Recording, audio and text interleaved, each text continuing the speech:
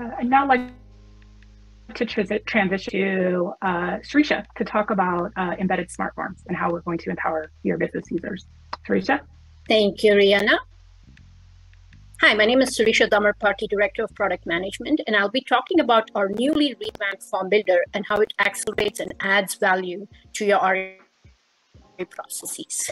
And hey everyone, I'm Shane Patel, Product Manager within Front Office and Business Solutions, and today I'm super excited to introduce you to a new enhancement aimed at improving user productivity to the RE Copilot.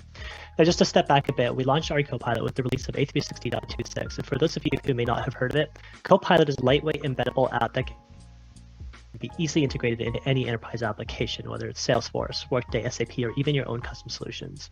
RE Copilot delivers automation to every employee directly in the applications in which they work and from where they initiate their business processes. Today, I'd like to walk you through a recent user productivity related update to the RE Copilot, which is aimed at saving your users valuable time and initiating automations out of the Copilot interface by automatically passing and populating data elements, giving your automations the contextual data that they need to be immediately started. The new data mapping capability is aimed at eliminating manual data rekeying and its associated issues such as incorrect values being entered, data entered in incorrect formats, and of course the biggest one, the amount of time taken to rekey data that's already available to the user. Let's take a look at an example through a demo. So we'll start today with Bria, who's a customer service representative who loves providing exceptional service to her customers, but is often inundated with all the internal applications and processes that she has to navigate to complete daily tasks. Today, she's received a request from a customer to update their corporate address as they recently moved headquarters to Portland, Oregon. Bria performs this task multiple times a week to assist both her corporate and retail customers.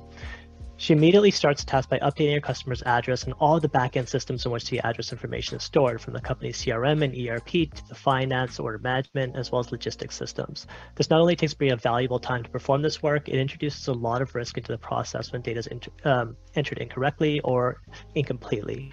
Bria is making repetitive updates to these front and back office systems responsible for payments, contracts, and shipping of orders. A mistake in data entry can easily result in service disruptions for the customer. So next, Sarisha will take us through how we can use the power of the Automation Success Platform to turn this painful, repetitive process into something that Bria can complete much more quickly. Sarisha, over to you. Thank you, Shane. Now, all RE process requires some sort of app interface for humans to be able to interact with automations.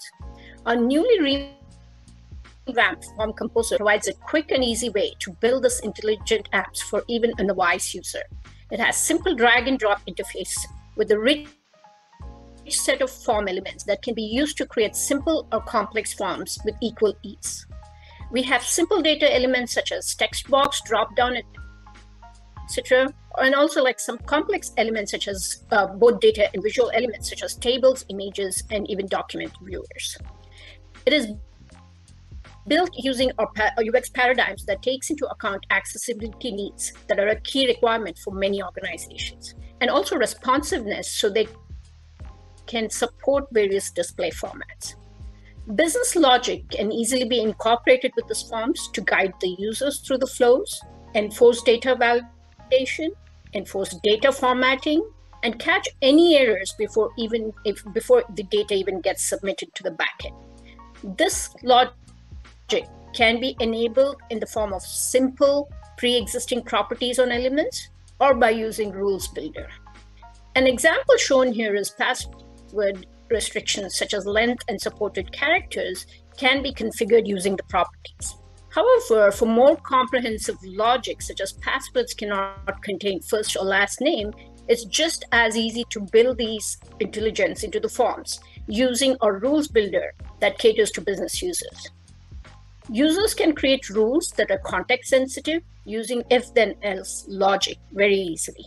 An inbuilt app composer means it can inherently integrate with our automations within the platform, giving the ability to build comprehensive applications that accelerates your human processes, while also mitigating human errors.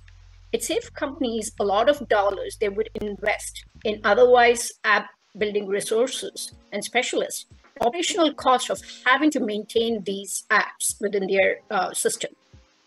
Once the forms are created, it can easily and seamlessly be incorporated into your processes and bots to build complex and conditional flows that can be event-driven or data-driven. These flows are then embedded into the third-party applications that end users are very familiar with, and this helps minimize disruption to end users while also driving benefits of automations. Over to you, Shane, for the rest of the demo. Thank you.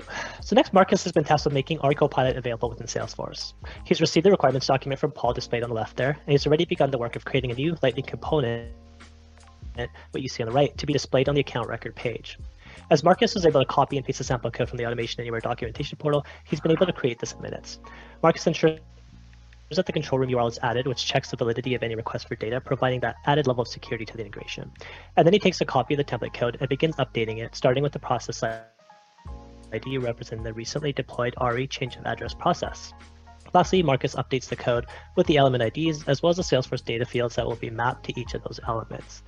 Thank you to our automation to Paul for a well-outlined requirements document there. It's really as simple as that. In just a few minutes, Marcus is able to add, customize, and deploy the code into a custom Lightning component. He then completes his task by navigating to the page editor, which allows for creating page layouts for users. And here he's able to drag and drop his new custom component onto the page layout. And there you have it, RE Copilot, bringing automation directly to business users in their enterprise applications, whether it's Salesforce in this example, or Oracle, ServiceNow, Microsoft Dynamics, or any other web application in which business users perform their work. Let's wrap up by taking a look at how Bria is now able to help her customers with their change of address process using her new helpful digital copilot in Salesforce. She receives that same change of address request that we saw previously and opens Salesforce, as that's her primary application in which she manages customer information and interactions. She updates the customer address on the account record for both shipping and billing as requested. Once complete, she navigates to her new RE Copilot where she locates the change of address automation to help her update the remaining back office systems. Notice how the address fields have been pre-filled thanks to the integration Marcus helped complete. What used to take Bria nearly 5 minutes per request, she's now able to complete in just over a minute thanks to her new Pilot. That's an over 400% increase in productivity for Bria among numerous other benefits, including increased employee as well as customer satisfaction, reduced errors, and in turn, reduced costs to the business. That wraps up Smart Embedded Forms. Rihanna, back to you. Thank you, Shane and Risha. Now I'd like to hand it over to Shiraj to walk us through Microsoft Form Recognizer within document automation. Shiraj? Yeah. Thanks. Hi, everyone. My name is Suraj. I'm the product manager for document automation. So today I'm going to talk about the integration of document automation with Microsoft Form Recognizer in .27. So to give a context, almost 70% of most business processes involved have a step for processing documents as part of their process steps. And essentially, if you need to scale your automation programs, it is important that we need to automate your document processing as well. With this in mind, we have released document automation, the application the last year, in the middle of last year, which enables you to automate a lot of processing of documents such as invoices, receipts, utility bills, and others. And it does this by using technology which Automation Anywhere provides, as well as with integration with third parties such as Google, which enables you to do that. So adding on to that, use cases which have been automated in the previous releases. In this release, we are integrating document automation with Microsoft Form Recognizer to add more use cases, especially around the area of structured documents. So with .27, what you would be able to do is essentially expand your use case coverage for document automation by processing tax forms, vehicle registrations, mortgages, ID cards, and others. And also, essentially, you can extract documents which are in other languages such as Japanese, Korean, Chinese, and Spanish. What I'm going to do right now is going to show you a demo of how this integration works. So over to you, Rena. Yeah. So this is the document automation screen, wherein, yes, you have already said, we have different learning instances which are used to extract from different types of documents, such as invoices and others, utility bills and others. And as you can already see, we also have provided the list of providers or technology partners whom we work with to extract the different documents. So we have Google Docker and Automation Anywhere. So now to work with Microsoft, the steps which you have to do are as follows in order to extract from documents. First, you need to create a model which you have to train. And once you have created a model, you can consume the model within the learning instance in document automation to process your documents. So now we're going to show how a sample document can be extracted using Microsoft Form Recognizer. So for this purpose, I'm taking this document W2 wage and tax statement, and I'm going to show you how this is being extracted using document automation in Microsoft. So first, I'm going to go ahead and create a model. So it comes to this page. I can create a new project, which is essentially to hold all the documents to train this model. So I'm creating a W2 project, as you can see here. And then I'm going to upload a minimum of 5 documents, which is required to train the model. So here I can just choose 5 documents and then start training the model to extract from the W2 document. So I select all the 5 documents and I create a project, and it takes me to a page where I can go ahead and start the model creation process. So as you can see, these 5 documents are uploaded. There is an OCR which is running to identify these documents. And once that is done, you can start training the document. So here I define what all fields I need to extract from these documents, and I selected the employer social security number, the employer identification number, and the wages, and then essentially map the values to those particular fields which I had defined in the tags. So here I have done this and mapping the different values. And once it is done, I need to do this for the remaining 4 documents as well, as we need the 5 to be trained. The number of documents which you have used to train here would depend on the variations in your document. So the more the variation in your forms, the more number of documents you can add to increase the accuracy of the model. And once you have labeled all of these, you can go ahead and click on the tab for train here, and then essentially create a model which trains from all the inputs you have given. So I'm just creating a demo model and I give it train. It trains the model and then gives us the estimated accuracy of extraction from these fields and also the average accuracy of the model. Once this is done, you can now consume this model within the document automation learning instance. I go ahead and create a learning instance, give it a name W2, and then essentially go ahead and select the type called standard forms, and then choose the model which I currently created. This is the W2 demo. Once I select that, what happens is it go to the next screen. It shows all the fields which I have trained. I can go ahead and select the fields which I want for my learning instance to be extracted and create the learning instance. It's as simple as that. Now to test this, what I can do is I can click on the process action here and upload a sample document to see how my extraction works with the model which I created. So select it and I give up space where I want to output the output. And I just say process documents. So here it comes to the output. I go to the success folder, and it has created the CSV file which contains the extracted data document. So I just open it right now just to give you what it looks like.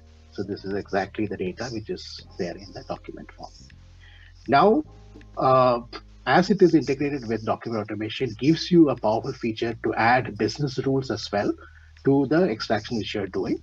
So here I'm going to add a business rule under the employee social security number, wherein I want to make sure that the extraction data is in the form of a number rather than a text.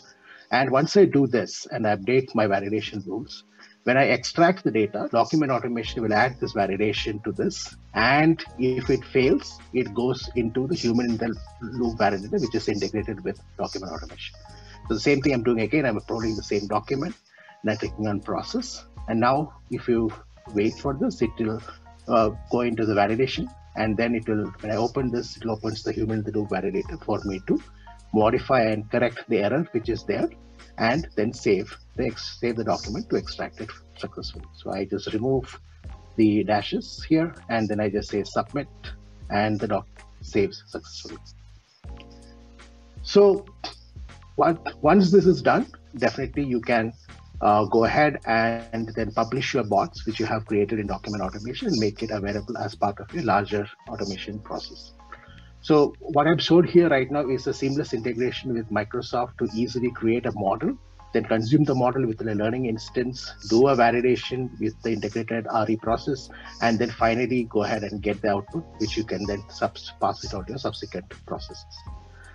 Thank you a lot, and handing over to Rihanna. Thanks, Suraj. Pass it over to